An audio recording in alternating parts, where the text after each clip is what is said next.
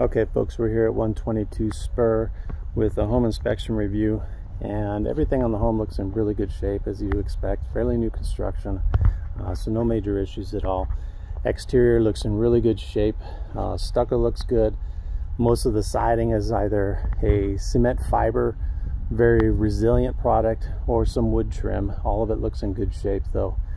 Tile roof is in good shape. No broken tiles that we can see. No signs of any leaks in the attic. And then above the front porch and garage is a metal panel roof, and that's a very bulletproof system as well. We're going to walk around to the right side here, show you some of the utilities. You have your gas meter over here, main gas shutoff valve. If that were for an emergency, you'd want to shut that valve off if you smelled gas or after a major earthquake or for whatever reason. This valve here just shuts off the gas supply to the backyard for the barbecue and pool heater. You have your main electrical panel, 200 amp panel, pretty standard, actually 225. Most of your GFCI protection, which is sensitive breakers for your electrical outlets near water sources, are now on the panel as by newer code. So you'll see these purple outlets are all what they call GFCI protected. That's going to protect you against electrocution around water sources. The other breakers that are at the white test button are called arc fault breakers, and that's going to protect you against accidental fires from appliances or lamps that may have a bad cord, even if you're not aware. And you may have seen one in the past in a current home where it arcs when you're plugging it in. This is going to cut the power. So this protects the lights and plugs to most of the house, as well as some appliances. If for some reason you're losing light or power, come down to the pan, you'll see one of these in a half position. Pull it down, put it back up. That's a safety device. It did its job. Again, solar electric panels. All the solar panel installation looks good. We don't check the solar system as a whole to see how it's operating, so you want to get as much information from the current owners as you can on that. Concrete driveway looks in good shape. The tile going for the sidewalk up is in good shape. There's some minor cracking in some of the grout joints, but other than that, which you'll see across here, but that's just normal settling. That grout can be patched in and repaired. Yes, please. I'm going to open the garage and go in there in a second, and then we'll walk around the back. Yeah, no major issues on the exterior. If you do have any questions once you move in, we can talk about that. Garage door is in good shape. Garage door opener has safety devices built in to protect kids and pets who happen to run across and the door's opening. Your main water shutoff is here inside the garage. That white handle will shut the water off to the whole house. Pressure regulating valve adjusts the pressure. Your water pressure is at 60 pounds per square inch, which is standard. The plumbing here in Rancho Mission Viejo is all what's called PEX plumbing. It's a plastic pipe that all the builders are using nowadays. It's a pretty bulletproof system itself. You have a water softening and water filtration system. We do not check those systems. So again, you want to get all the information you can from the current owner. Fire sprinkler systems built into the home. Those are what's called a wet system. There's water in the lines all of the time. You'll see exposed heads in the garage, flush heads in the rest of the house. The discs covering those are just a flat disc about 2 inches, 2.5 inches in diameter. Missing one of those covers in the garage or in the house closet, which I'll show you in a second. The water in those again needs to be flushed every 10 years or so, just to prevent stagnant water from building up. So nothing to be done right away. Electrical sub panel with some more arc fault and GFCI protected circuit breakers labeled as far as what they do here. We check the connections behind those as well. Your tankless water heater. You have a recirculating pump, which is a water saving device It's going to bring hot water to all of the fixtures in the house sooner rather than later, thereby saving some water in the process. Inline filter that protects the calcium buildup from getting into the water heater itself. Plus you have the soft water system. Normally they recommend flushing the water heater and descaling it as a process once a year, but since you have the water softener and the filter, you probably only need to do that every 2 or 3 years. But check with the plumber on that, and just make sure you're maintaining the warranty on that. You want to have it flushed.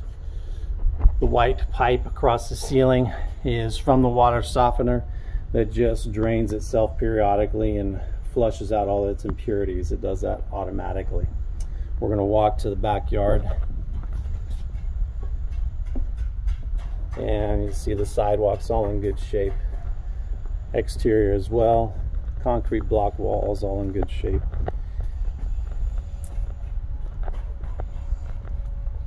Heading towards the barbecue. Everything is working good there. All in great shape. Could stand a little cleaning, but most of them do. And then the side yard here. Back to our pool equipment from the earlier video. This is your timer control box for your low voltage or landscape lighting that you see here and all these heads. Air conditioning unit has some clips down here that hold the unit to the platform. Those haven't been secured, so I would recommend having those secured.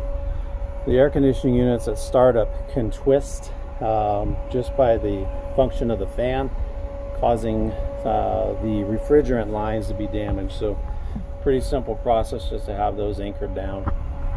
Irrigation control and timer. We don't check sprinklers in general, so that's all your functions and timer controls for your irrigation. We'll head into the house, go over a couple things there. Double doors look good and they're locking well. All the windows in the home, double pane vinyl. All the locking mechanisms are good. Screens are in good shape. Laminate flooring or LVT flooring. This is a floating floor system, so it will have that kind of hollow sound. Hit a couple spots over here by the door. They're just a little spongier than others, but I don't think that's a major issue. The floors as a whole are float and have some hollow sounds. Fireplace here has a protective screen on it. That's to protect the little one's hands from touching the hot glass. The igniter is that wall switch. Cabinets in here look good. All the electrical outlets and switches are working good. You have 2 different thermostats, one for upstairs, one for downstairs on the heating and air system. We have what's called a dual zone system. So one heating and air system controlled by 2 thermostats, again one for each floor, which is makes it more efficient. You have some automation controls for lighting, which we don't check, but everything seems to be operating fine. Appliances are in the kitchen are working good. Refrigerator is good. I don't know if this one is staying. The water dispenser works, but for the ice maker is not. It might just be out of ice, but doesn't look like it's currently making any, but the ice bin was empty. Cabinets are all in good shape. Countertops look good. Cooktop burner is good shape. Exhaust fan is working good. Ducted to the outside. Ran a short cycle on the dishwasher. That's working and draining properly. Garbage disposal, sinks, all in good shape. Faucet secure. And you have a little water filtration under there too. We don't check that filter, but maybe the current owner has some history on how often they're changing that filtration. Plus a little holding tank for that down there. And then we're going to walk through the rest of the house. Combination smoke alarm and carbon monoxide alarms in every hallway downstairs, plus smoke alarms in all the bedrooms. Missing the fire sprinkler escutcheon cover here in the coat closet. That seems to be the only one. All the other ones look to be in place. And then the downstairs hallway, powder bathroom, toilet secure, sinks in good shape, no leaks there, showers in good shape. Most all of your fan or bathroom switches are set up this way.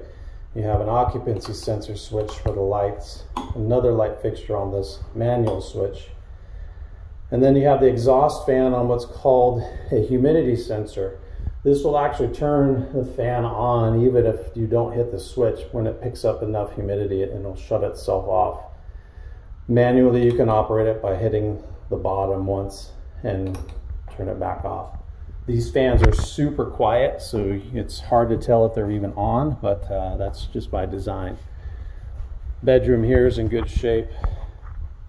I've got a little bit of damage on the inside of this first bedroom door, looks like from the pet. May have wanted to get out really badly. Again, you got smoke alarms in all the rooms, so we're in good shape there. Little alcove here at the garage door. And then heading towards the upstairs. Stair railing's in good shape. All the stair treads look good. You have a whole house fan up here. The way the whole house fan works is ideally in spring and summer, when you have conditions outside that have cooled off considerably but still warm in the house, you'll want to open 5 or 6 windows and turn that fan on. In about 15 minutes it'll pull all the hot air out of the house into the attic and out through the attic vents. And there's on a wall switch or a remote switches for that. Be in the laundry room behind the door, and you'll see the different speeds and the timers for them to turn those on. Those are a really nice addition. Laundry here, cabinets are good. Laundry is gas only as far as the heating source for the dryer.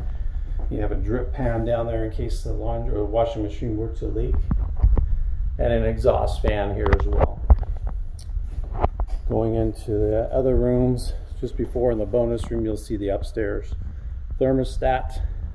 Windows and outlets in the bonus room are good. Return air filters for the heating and air, one here, another one on the side of the whole house fan. Those are clean, but you want to recommend changing those every 6 months or so, or at least checking them. Also have one more here in the master bedroom. Master bedroom outlets and windows are in good shape. Master bathroom sink in good shape, no leaks under the sink. Again, all the outlets around the master or around the bathroom sinks and all are protected by the GFCI breakers in the main electrical panel. Tub is in good shape, windows are good, showers are good. Toilet is secure here in the bathroom, as well as another exhaust fan. Manual operation on that one. Again, these fans are super quiet, you may not even tell that they're on. Attic access in the master bedroom closet. Attic looks super clean, no rodent activity up there. These attics and the roof are ventilated with a pretty bulletproof vent that prevents the rodents from getting in there. We're going to head over to first bedroom here. That's in good shape. Outlets are in good shape. Windows are good. Bathroom is in good shape. No leaks under the sink. Toilet secure. Again, humidity sensor switch for the fan, and then an occupancy switch for one of the light fixtures. And then heading over here, next bedroom. Outlets and windows are in good shape. Closet doors are good. And then last, your hallway bathroom, tub and shower in good shape, toilet secure, windows good, sinks in good shape. Once again, the humidity sensor, fan switch, and occupancy sensor for the light fixture. So that about wraps it up, folks. Really no major issues at all, a couple little minor ones. If you have any questions, feel free to give us a call. Thank you.